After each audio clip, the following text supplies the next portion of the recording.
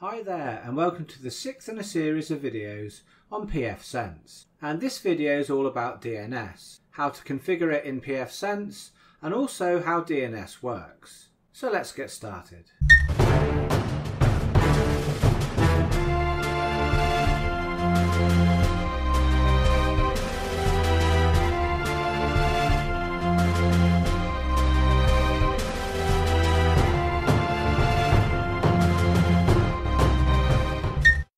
Okay, right, let's start and talk about DNS and Pfsense.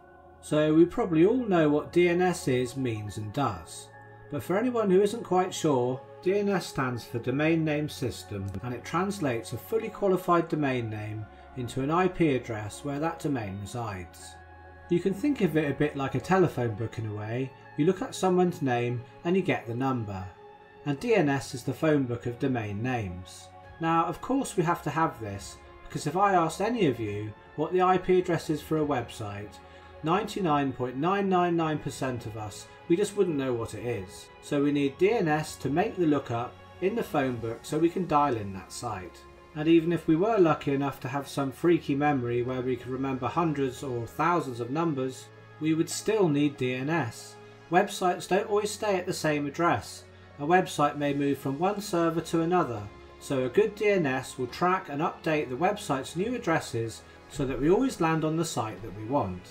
So the DNS server which we use gives us the information which we need to get to the website etc. that we're looking for. Now probably the most common DNS server that people use will be the DNS server provided by their internet service provider. All routers given out by ISPs will be set by default to use the ISP's own DNS servers. But of course we don't have to use them, and many people choose to use public DNS servers such as OpenDNS or Google's DNS.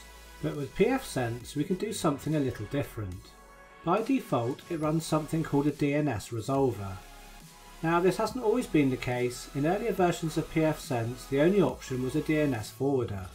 Now you may be wondering what the difference is between a forwarder and a resolver. So to understand that, I think the easiest thing to do is take a look at DNS a little bit closer. Okay, so there are two different types of DNS queries. Firstly, a recursive query, and secondly, an iterative query. So let's start with a recursive query. A recursive query needs one of two answers back. It either wants a name to be resolved or to be told that it can't be found. So let's look at a DNS client. Let's look at our PC. So say we want to do a search to find out about a favourite TV show on amc.com. How does the computer get us to that site? Well, it'll first check its cache, both the browser cache and the cache on the computer, and then it will check the host files for the name. If it can't be found, then it makes a recursive query to the DNS server. And as it's a recursive query, the computer's only expecting an answer back of basically yes I found it, or sorry, no I can't find that. So let's think of this DNS server as one of the public DNS servers, maybe Google's DNS 8.8.8.8. So what does it do now it's been asked for the IP address of that site? Well, just as our computer did, the first thing the DNS server's going to do is it's going to check its cache and see if it's already got the record stored, and if so it will return the answer. However, if it hasn't got it, then it will try and find out. So the DNS server will make another query to another DNS server. But this time, the query is an iterative query. This query can have different answers. It can either return the address, or it can say no, I don't know what it is, but I know someone who might be able to help. Or it can say no, I'm sorry, I don't know what it is, and I don't know anyone else who may be able to help. So basically an iterative query doesn't actually have to return the result, it can refer you to somewhere else. So our DNS server here makes an iterative query to what is known as a root hint DNS server. Now this server will not know the answer.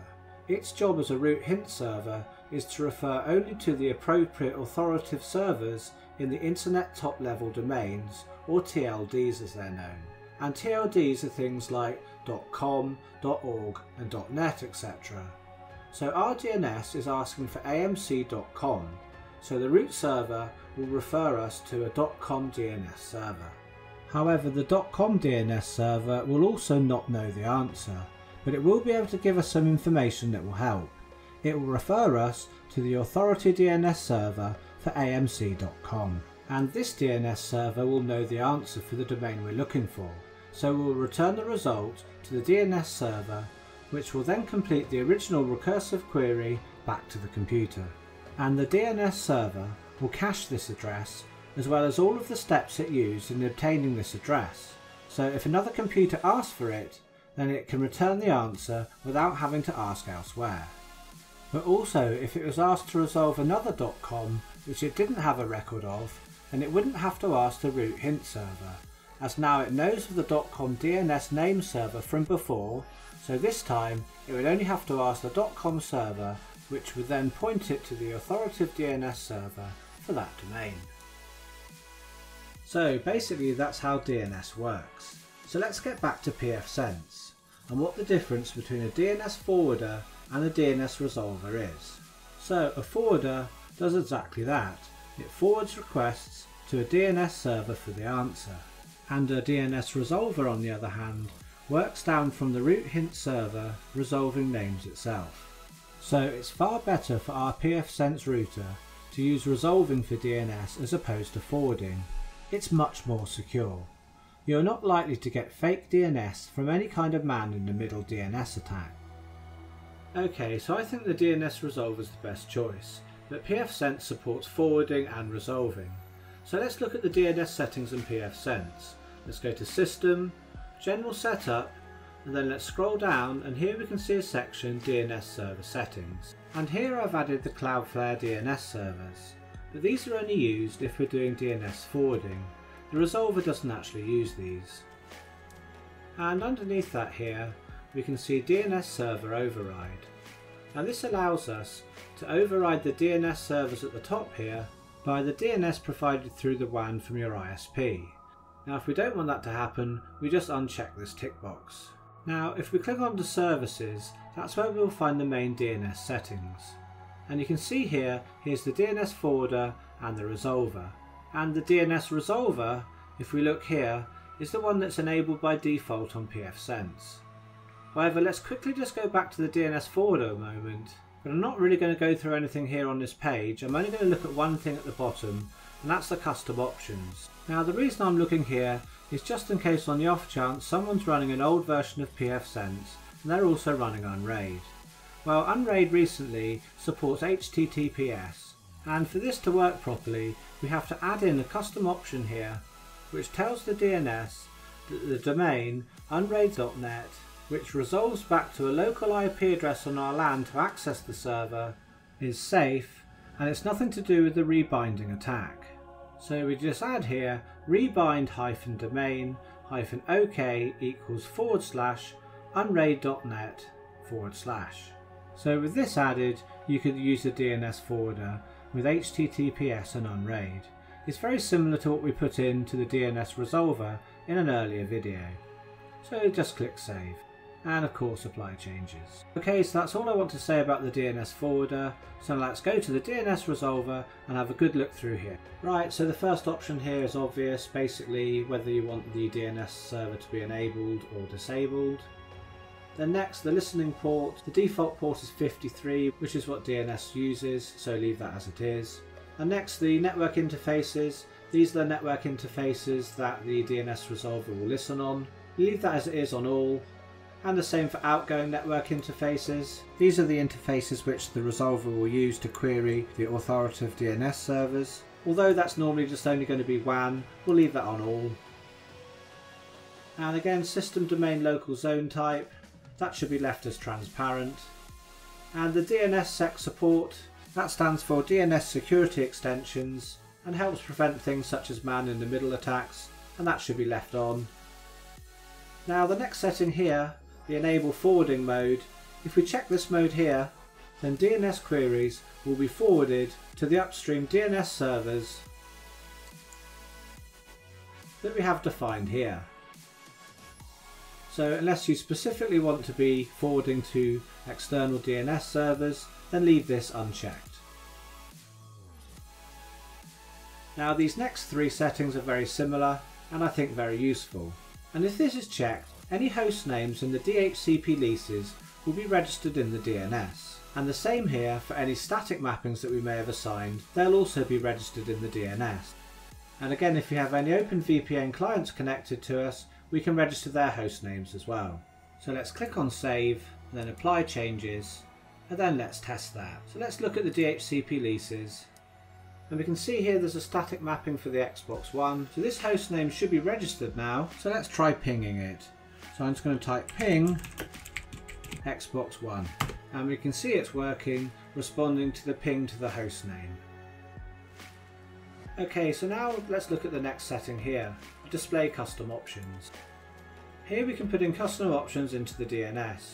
And as in an earlier video, I'm going to list unraid.net as a private domain, because this domain actually resolves local IP addresses in order for me to connect to my Unraid server by HTTPS. So putting that in here tells the DNS that this domain is safe and it isn't a rebinding attack. So any options you need to put them in there and then click Save. Okay, so let's scroll back down.